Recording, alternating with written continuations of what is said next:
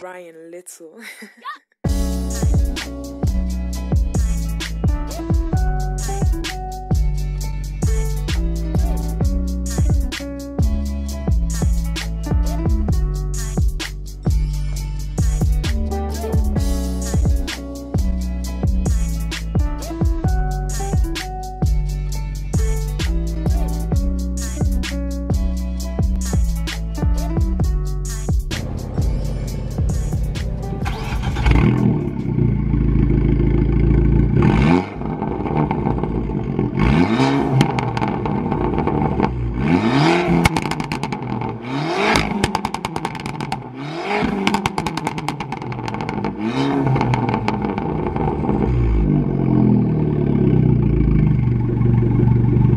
Hello everyone, welcome back to the channel. So in today's video I'm going to be trying something a little different to what I normally put on the channel. Now if you guys are new to the channel, normally I put Mark 7 Golf content, but today I'm in an Abarth 500. Hopefully you can hear me on this really high-tech GoPro, because normally I use my Canon, but the window is so small in this car. The Canon is actually touching the dashboard because of my window mount. Now, I'm trying something a little different. I want to give you guys an honest, modified review. I think it'll be interesting, and if you want to see other cars on this channel, leave a comment in the comment section. So I'm in an Abarth 500, and this is a 135 model. Now this is a modified car, otherwise it wouldn't be on the channel, but this is running just under 200 horsepower and 330 newton meters of torque. Now I think with these Abarths, they're really underrated. Not many people go for them, but when you put 200 horsepower in one, they're a ton of fun. Now I'm going to run over a few modifications what this car has. Now it has the Forge actuator, the Forge blow-off valve, a Monza back box, a decat downpipe, a Ram intake. It's also got a turbo elbow. I'm just going to call it a turbo elbow. It's on John coilovers, which if you're thinking of buying them, just don't. They are absolutely awful. Terrible suspension. They do give a nice ride height, but as far as ride quality, I'm sure you can already hear in the camera that and see that I'm getting bounced about everywhere. So they're a load of crap. And also AirTech front mount intercooler, which I will say AirTech are well known, especially in the UK, and with the Abarth they have done a piss poor job. Although it's made the power, the fit on this front mount intercooler is terrible. I've had to cut the hoses myself, I've had to buy other hoses, I've had to do all sorts of stuff to try and get this front mount intercooler to fit. Even the instructions were wrong, and they even show you on the instructions they've got a big tick on one picture and a big X on the other picture stating do it this way now instead of do it the old way, and blah blah blah blah blah. If you're going to buy a front mount intercooler for one of these cars, I know the AirTech is really popular, but don't even bother. Obviously it's got an ECU tune to make everything work together and produce the power of nearly 200 horsepower. Now if any of you guys know of Abarths, you should know that 200 horsepower in one of these is good power. Now this is still running the standard turbo, and it does make good noises, I will say. It's also got overrun. I'm not a big fan. It is kind of fun. It does sort of make you feel a bit childish when you let it bang away, but as far as the way it drives, I'm not fussy on overrun. But this isn't my car, and obviously the owner enjoys it. Have some fun and see what this little car can do.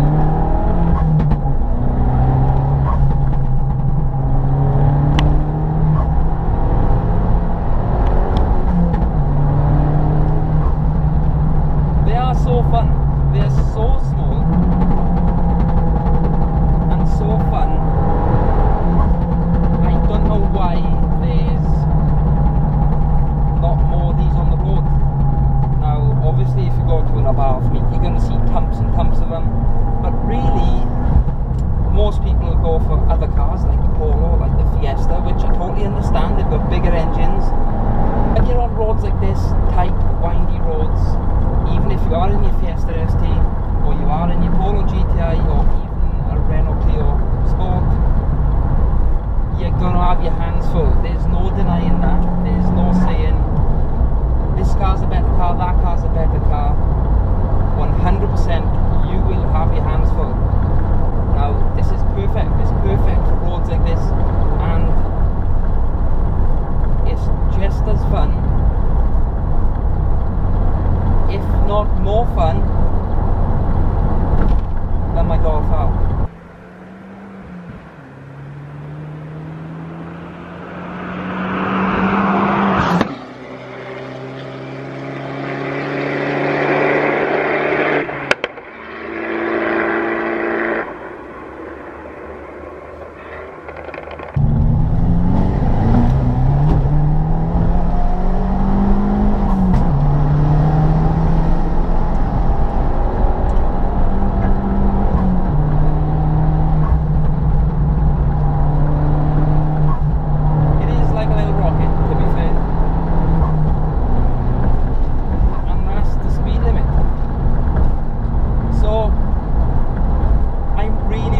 Enjoy this car, although yes, it is my partner's car. I'm not going to be biased in any sort of way, because like I said, although how good these little cars are, how fun they are, I love the way they look, I love the feel of the car,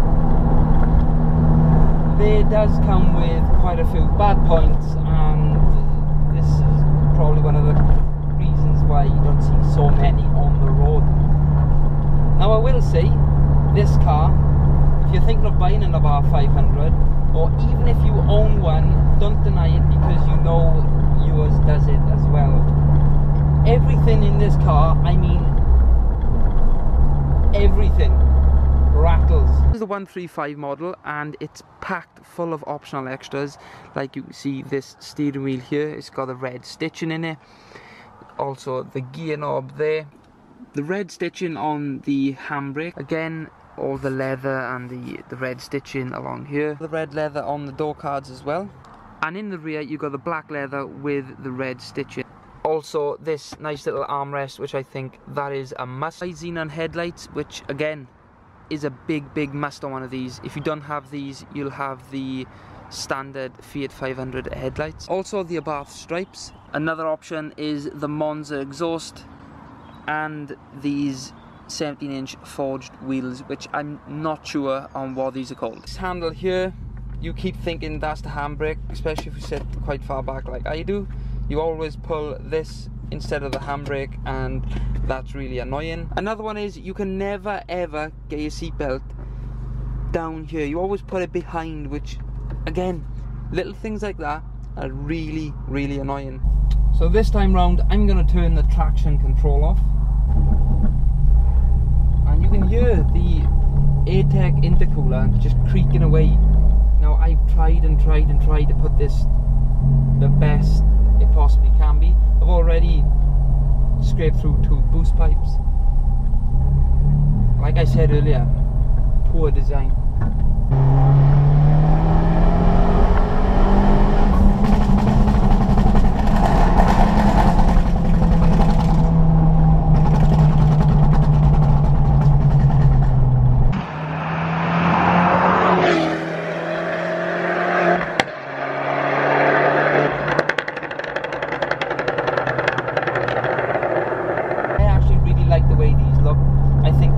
Wide on the road, especially when you've got one sitting at this right height. I just love the way they look. I love small little cars with big personality. So you've got the wide arches, the spoilers, the bigger bumpers, the exhausts. That's my thing.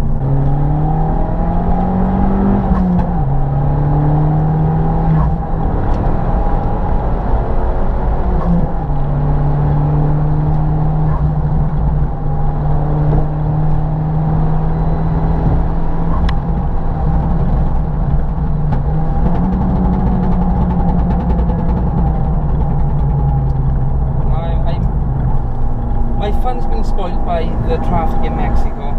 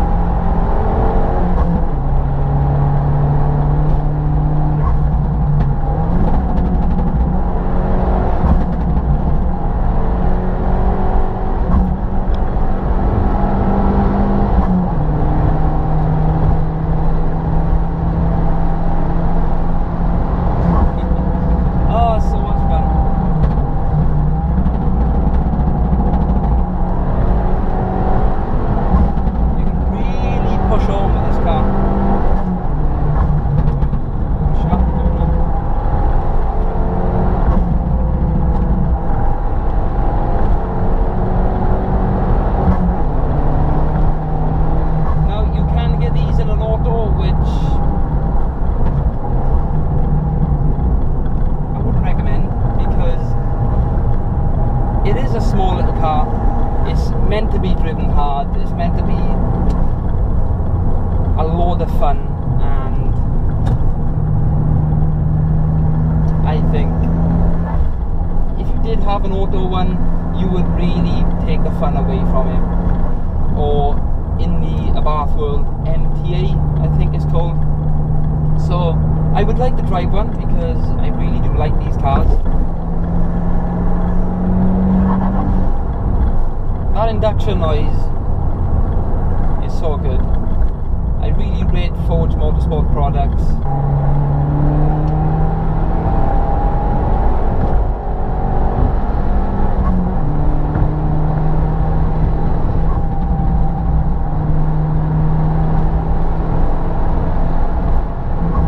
I really do like these little cars. I think they're really impressive. They do have bad points like every other car.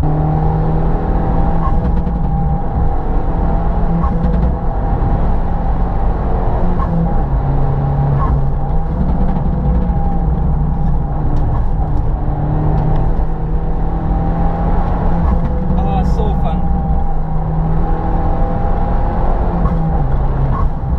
So that's pretty much my reaction. It does make me grin.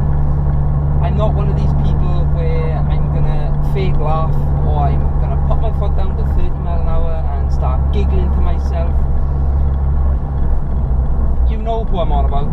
I am on about a certain person, and I'm not like that. Now I want to keep these reactions raw as they are, but like I said, I'm not going to fake a reaction for YouTube. I'm going to tell you as it is. A lot of people mention, oh, the gearboxes are poor in those. This car was bought at 23,000 miles. It's now on 62,000, and the gearbox has been great. The only thing I will say is the door handles do tend to fall off, so be prepared for that, because that's going to be a common issue for you. My reaction, on the other hand, with this car, I do drive it on a daily basis, so that's why my reaction probably isn't the best. I am used to the power, I'm used to everything about it. I know the car pretty much inside and out. If you do go on to enjoying these videos, leave a like in the like rating down below. Like I said, leave a comment, and don't forget to subscribe for more Mark 7 content, and also more other car content, to see videos on the Golf R very soon. And thank you all for watching again, and I'll see you guys